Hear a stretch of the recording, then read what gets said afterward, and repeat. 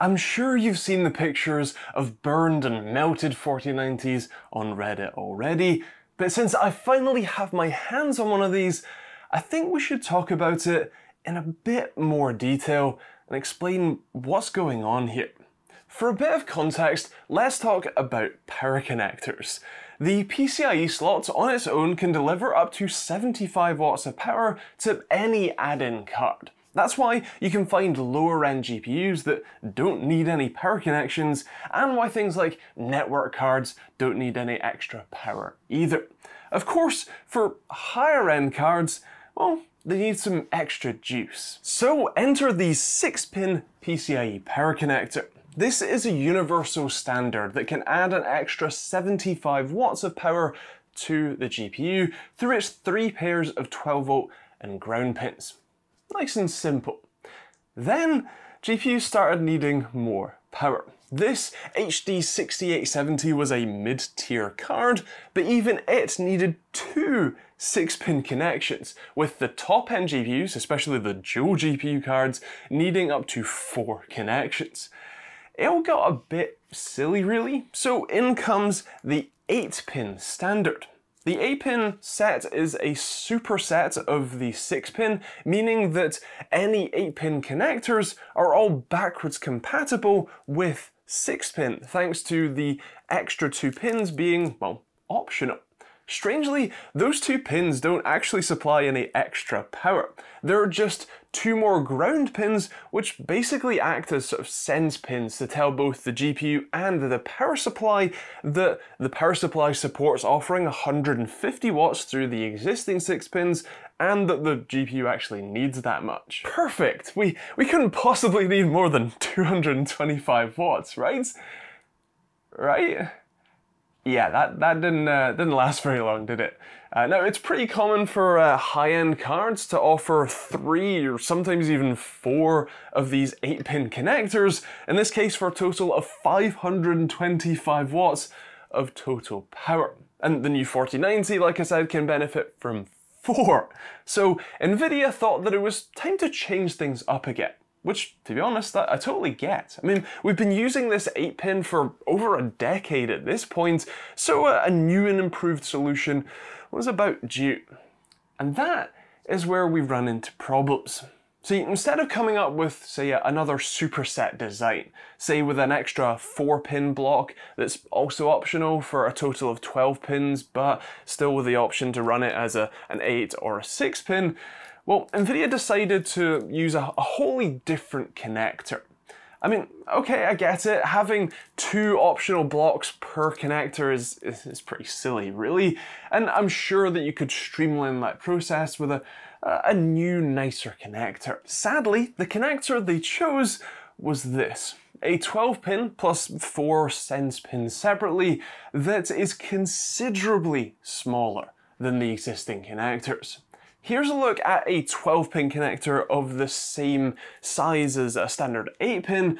This is what Be Quiet uses on their power supply side connections to supply up to 300 watts to the 2 8-pin connectors that are on the same cable.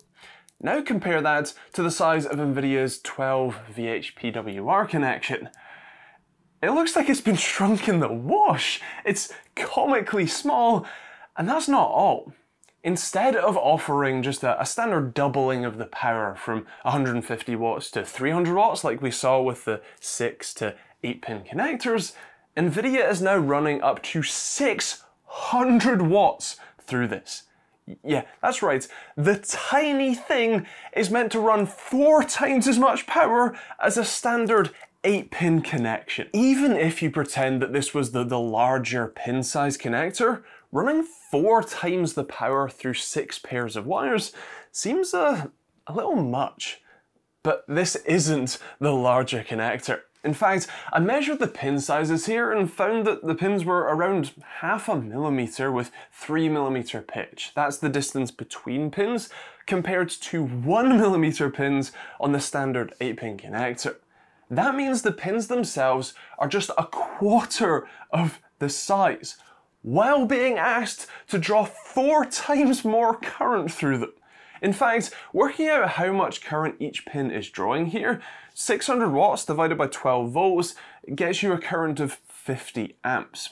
50 amps divided by the 6 for the number of pairs of wires gives 8.3 amps per pair. Now, looking up the current rating for 0.5mm wires from JST, one of the major standards and connector makers, they say that 0.51mm wires should only carry 2 amps safely. Oh, that's not great. Now, it is worth noting that that rating is for wires, not connectors, although for 0.5mm square wires, which is what these pins are, they aren't meant to exceed 5 amps. It's also worth noting that the tiny wires that come out of these adapters apparently need to be 1.3mm in diameter to safely carry 8.3 amps.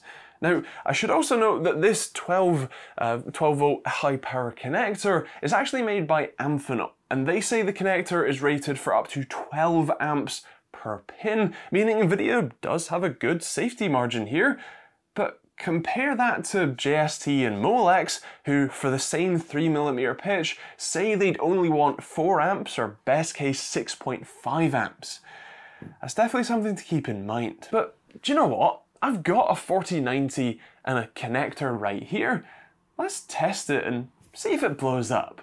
I've attached some K-type thermal probes to the connector and left one in ambient air for reference. I'll fire up Firmark to get the GPU pumping all 450 watts it needs through this tiny little connector, and oh wow, that's jumping up pretty quick. I'll speed up the footage here a touch, but I mean it went from 30 to 40, 45, 50. It's gonna blow. Oh my!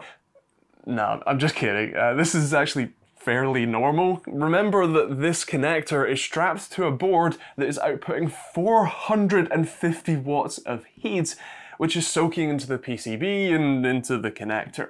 In fact, in all of my testing with the 4090 so far, I haven't had any problems, and I honestly don't expect to. But that doesn't mean that I think this new connector isn't a problem.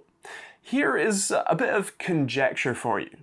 You know that Reddit post? Well, the OP also linked a picture of how they had their GPU set up, which was in a vertical mount. The cable was pulled sideways out of the card, and well, if I look at my connector and I give it a bit of a wiggle, there's a fair bit of play side to side. You can actually see the connector lifting up a little with very little force on the cables. If you look at the burn pattern of the Reddit post, you'll notice that it's mostly the outside pins. My speculation, and I should make it clear it's just that, is that because the connector is so short compared to the standard 8-pin, I mean the insertable length, I could not say that, is just 6.5mm compared to over 9mm in the standard 8-pin, and it's so wide as well compared to its depth in the high power and the tiny pins, any level of bad contact will cause considerable resistance and therefore quite a lot of heating, potentially to the point of burning the connector out. Does that mean that we need to avoid vertical mounting these cards then? Well, not specifically. I think any position that stresses the connector, especially side to side, should be avoided regardless of the card's orientation. The fact that the adapters are so short and need 3 or 4 8-pin connections isn't helping the situation, although I would expect when power supplies can offer the 12 volt high power connections, that might be less of a problem. But even with these adapters, I don't think that many people will have significant problems with these connectors. Although considering that we're only a week or two after launch and we've seen multiple reports of failures, I would worry about what will happen in a few months or even a few years down the line.